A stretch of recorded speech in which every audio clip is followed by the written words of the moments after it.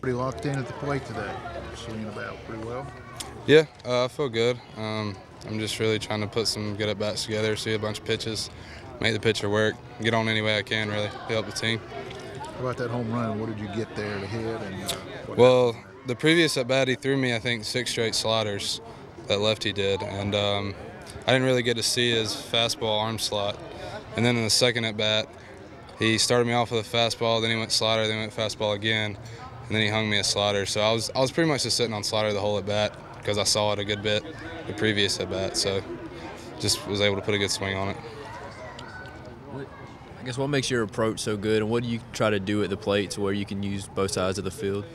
Well, 90% of the pitches we get are off the plate, away, so I just try to get on the dish, try to serve the ball the other side of the field, use the whole part of the field. I mean, there's a lot of hits on the left side for me, so I try to use every ounce of, like that one down the line earlier I thought was fair that he called foul, but yeah, I try to use the whole field and just work the count, you know. I don't mind hitting with 2 strikes, and I think that's a good trait to have.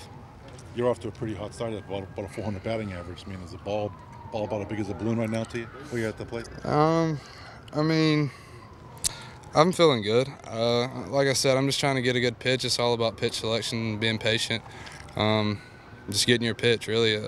When we get ourselves out, that's when we get in trouble. So you just got to pick a good pitch to hit and unload on it, really. So. It's the 3rd time this year you guys have won on Friday and Saturday. What would it mean to get that first sweep of the year? Yeah, we can't get complacent. We've lost a couple Sunday games, and Adam's been throwing the ball really well, so we got to back him up. We got to come out and swing the bat, have some energy, and I think that was the message Coach gave us, so I think we will. You complimented your work ethic in the interview he did. Just how nice is it to see your work ethic kind of pay off and get at-bats during crucial games like this? Yeah.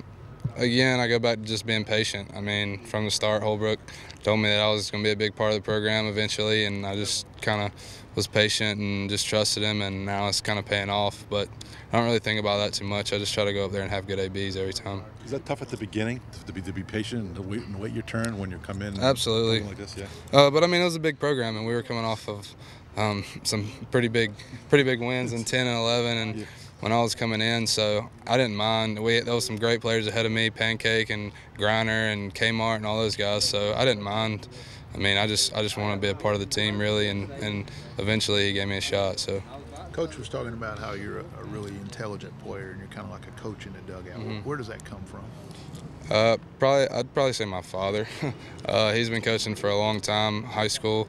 He coached me 4 years, well, longer than that when I was younger as well, football and baseball. So it just kind of comes from him and just having a feel for the game, you know. I mean, reading balls in the dirt and knowing what the pitcher's trying to do and not trying to get yourself out, like I said.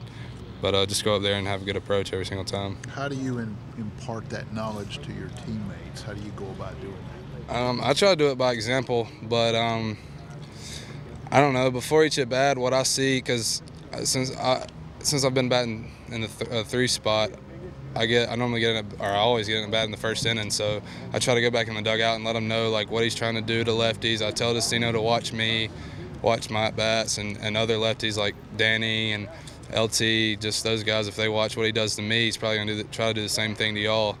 So I just tell him if his changeup's pretty good, I let him know. Fastball, whatever, just try to let him know what I see.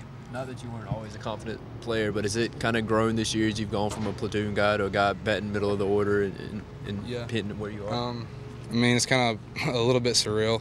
I'm just trying to take it all in and just do the same thing, do the little things right every single day, just repeat it and just keep the same approach, don't get myself out and just battle each and every time I'm in there. It's the pitcher versus me, so I'm trying not to lose ever. How do you like playing first base?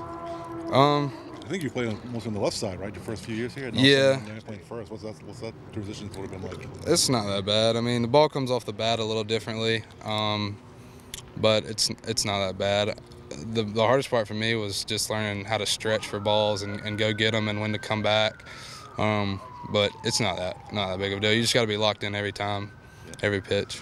South Carolina's always had some great first basemen, going back to Smoke and Martin. Have you thought about that and you trying to live up to that? No, you can't live up to those guys. Justin Smoke's a big leaguer, and Kmart could easily be in the big leagues in the next couple of years. Those guys are unbelievable players, and I'm a different hitter than they were here. They were able to put the ball out of the park pretty much whenever they wanted to, and I'm up there trying to battle, trying to fight, trying to get on base every single time. Not the typical 3-hole guy, but I mean, I'm just trying to do my best up there every single time. Thanks, man.